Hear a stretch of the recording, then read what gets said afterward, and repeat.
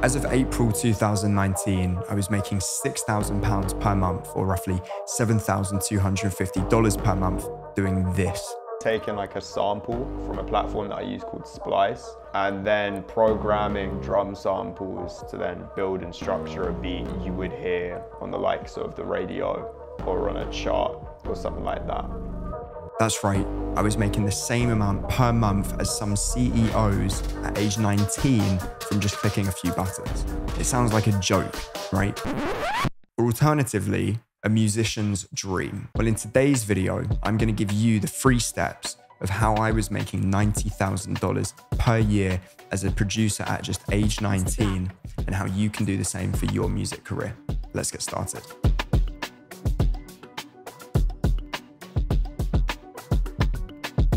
When I entered the music industry at just age 16 in 2016, one of the things that I made the biggest commitment to was selling my music as a service. Selling your music as a service defined is identifying your biggest musical skill set and then selling that on to other musicians who perhaps aren't as good at you as that particular skill set. So for example, there are plenty of talented musicians who have an incredible voice and are really good at top lining, who aren't particularly good at telling stories or evoking emotions through their songs.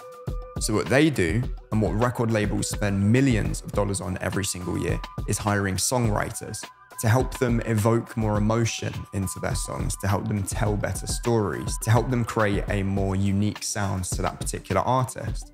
And as a result, you have really successful musicians who you may not have guessed actually had 20 other people writing their songs. Another example might be with producers. Producers are kind of the epitome of people that are good at selling their music as a service. Producers traditionally will charge about $2,000 per song to be able to produce your track. And they'll do everything from creating the background instrumentation all the way through to the mixing and sometimes even the mastering as well. Now, we often get it twisted in the music industry that selling your music as a service is only reserved for producers. It's only reserved for mix engineers. But what artists just like you every single day at my company are doing is selling their music as a service too. They're taking the incredible skill sets that they have at singing, at songwriting, at performing, and selling it on to people that really need it. And that's exactly what I did at 16 years old when I started out as a producer. I made a commitment to outreaching to people that needed my production and regularly messaging them on Instagram, Facebook, Twitter, building relationships with them, and ultimately pitching them on my services. For you as a musician, you're probably wondering, well, how do I go about pitching my services to people? How do I know whether they're going to even want to have what I have to offer? And at this point, it doesn't really matter. That's the honest truth.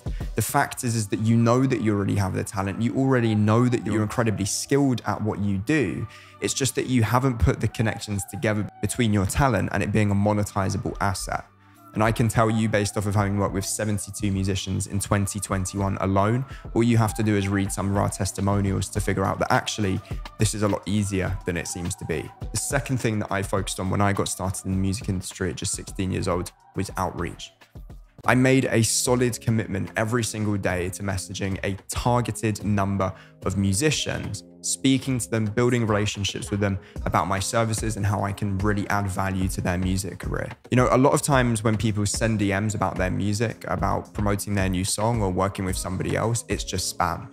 But what I made a commitment to at 16 was the opposite of that. I deliberately went into people's DMs, seeing how I could help them for free sometimes. Just simply giving away value about things that I knew and that I had built up and giving it away for free so that I could build trust, so that I could build a bond with that person and eventually be able to sign them on as a client.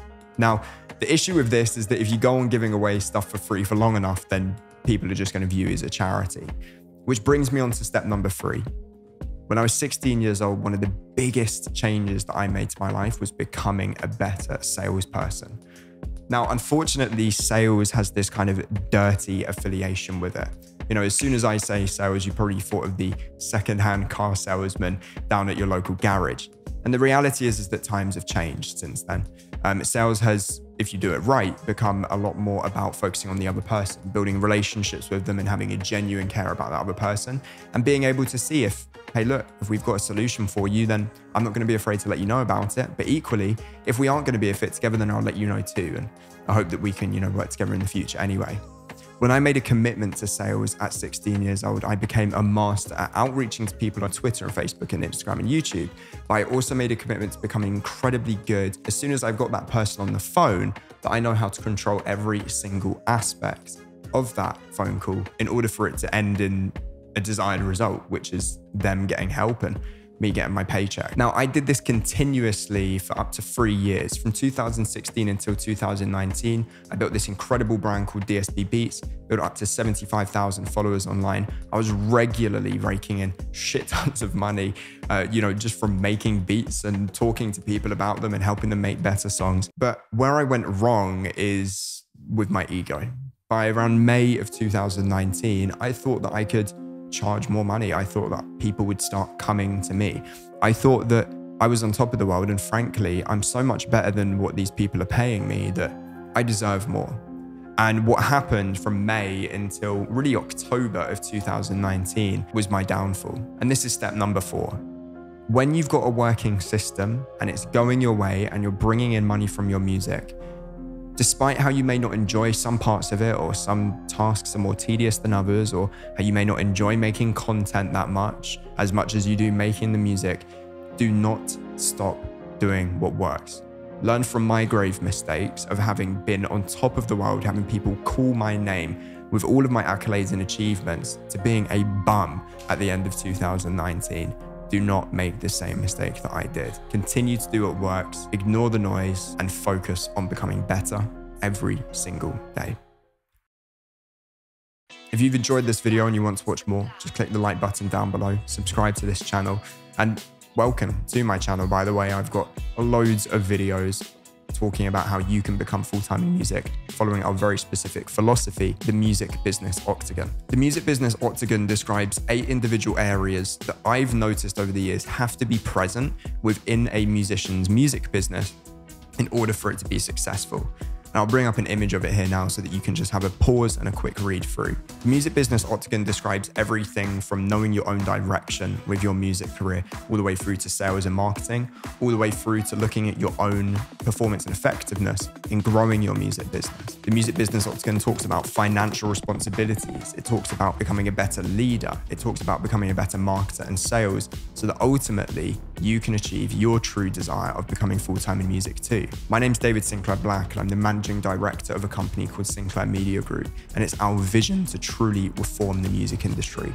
By 2030, we will have helped over 2 million musicians, both music artists and music producers, become full-time in their music career, earning at least £2,000 per month. This will contribute £48 billion to the world economy every single year in newfound jobs in the music industry.